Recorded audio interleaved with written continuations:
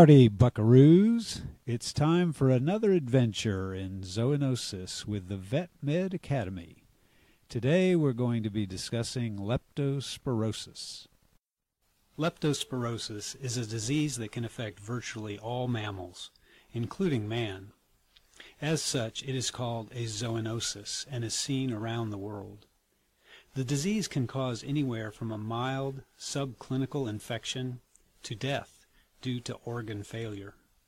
It is caused by infection pathogenic species of Leptospira. From here on, we'll call the disease lepto for short. Leptospira are aerobic, gram-negative spirochete bacteria with a corkscrew appearance. Historically, there have been many classifications used, but genetic analysis now recognizes 21 species of leptospires, with 9 being pathogenic, 6 being intermediate in pathogenicity, and 6 non-pathogenic. Some of the common leptospiral pathogens of domestic animals now have different species names that include serovar, or surface antigen immunogenicity subtypes. But this classification is beyond the scope of what we want to talk about here. It's useful to know that the revised nomenclature is now reflected in the scientific literature, but not on vaccine and pharmaceutical labels. Serovar and serogroup names remain in common use and are often still used when discussing the identification and management of leptospirosis. Pathogenic leptospirosis can occur in all mammals, but some species are more resistant. It is most frequently seen in cattle, swine, dogs, and horses. Cats seem to be resistant to disease, but do show antibody titers against it after exposure. Leptospirosis can occur in wildlife, and concern exists that they are a zoonotic source of infection for domestic animals or people. Although lepto is found worldwide, one finds it more often in warm, moist climates, and as such, it is endemic in much of the tropics. In temperate regions, lepto is often seasonal, coinciding with periods of high rainfall. Within a region, often a specific serovar of lepto will dominate, being sustained within wildlife, domestic animal, and livestock maintenance hosts. In a maintenance host, one finds that many animals are infected, but with mild, acute signs, and infection persisting in the urinary and genital tracts. This explains how the spirochete is then passed into water sources. The importance of understanding pathogenic serovars of lepto is demonstrated by the fact that dogs are the maintenance host for Leptospira interrogans, Serovar canicola. Vaccination has reduced the incidence of serovars canicola and icterohemorrhagiae. Today, it is likely that the serovars from wild animal maintenance hosts cause disease in dogs as incidental hosts. Transmission among maintenance hosts occurs through contact with infected urine, placental fluids, or milk, and occasionally venereally or transplacentally. Infection of incidental hosts occurs by indirect contact, most often through water contaminated with urine of maintenance hosts. Survival of the leptospires in the environment to allow transmission is favored by moist and warm conditions, as lepto is killed by freezing, dehydration, and exposure to sunlight. So, how does lepto lead to disease? The organism can enter the body by penetration of exposed mucous membranes or damaged skin. Then, after an incubation period ranging from 4 to 20 days, they circulate in the blood and replicate in many tissues for 7 to 10 days.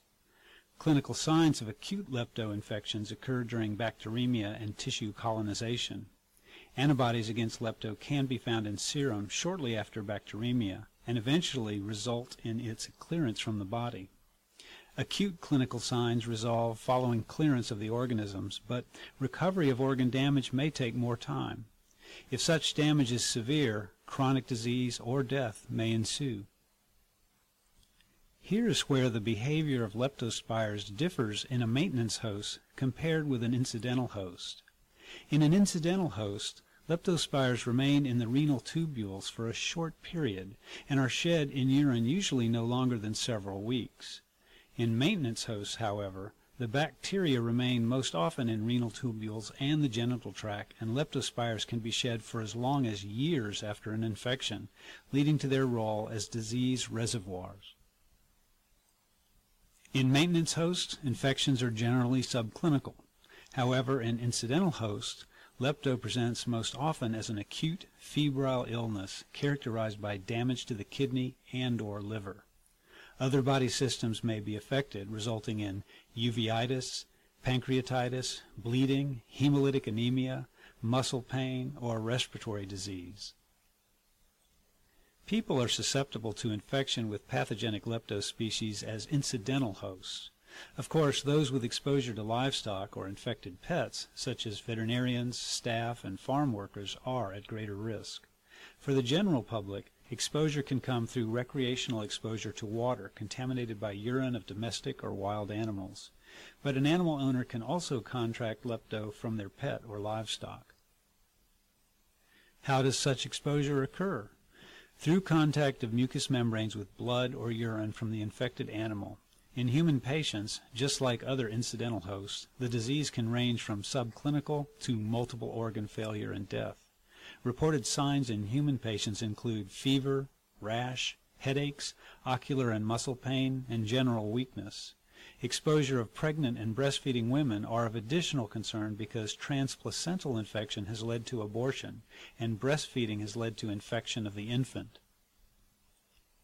Whenever lepto is on the differential diagnosis list, until it is ruled out, it is wise to handle animal body fluids only with gloved hands while wearing gowns and shoe covers to avoid spreading contamination.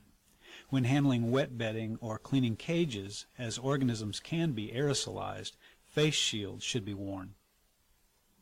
The diagnosis of lepto starts with the taking of a good clinical and vaccination history. Confirmation tests for lepto include detection of elevated serum antibody titers and/or PCR or immunohistochemical test in tissues. The specific test used most frequently to diagnose animal patients is the microscopic agglutination test. We'll call it the MAT test. In this test, one mixes a solution containing live leptospires with dilutions of the animal's serum. The reported titer is the highest dilution of serum that results in 50% agglutination. There's also a commercial ELISA test which detects antibodies to a membrane protein of pathogenic Leptospira. This assay is judged as positive or negative, but will also detect vaccine-induced antibody. Semi-quantitative versions of this ELISA test are now available for in-hospital testing. Interpretation of serological results from the MAT test is sometimes not easy because antibodies may cross-react, the presence of vaccine antibody titers, and a general lack of agreement on what titer reflects active infection. Post-vaccination, animals develop relatively low antibody titers, from 1 to 100 up to 1 to 400, that might persist for 1 to 4 months or occasionally longer.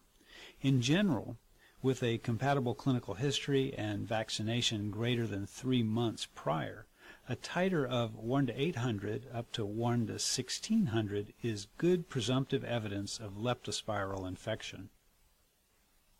However, as with many such antibody titer assays, it is best to evaluate the titer during acute disease and later, following recovery. In cases of acute leptospirosis, a fourfold rise in antibody titer is often observed in paired serum samples collected 7 to 10 days apart. Titers may remain high for several months, but gradually fall with time. In tissues or urine sediment, immunofluorescent or molecular genetic techniques are used. In formalin-fixed tissues, the sensitivity of immunofluorescence depends upon the number of organisms present. PCR techniques allow detection of pathogenic lepto in blood, urine, or tissue samples, but do not determine the serovar. However, culture is a difficult and slow process. Thus, it is more likely to be used in a research rather than a clinical setting. Culture of blood, urine, or tissue specimens is the only method to definitively identify the infecting serovar. blood can be culture or PCR positive early in the disease course, whereas urine is more likely to be positive 7 to 10 days after clinical signs arrive. For domestic animals, avoidance is not a practical preventative, as rodents, raccoons, opossums, skunks, and other maintenance hosts are frequently found in most environments.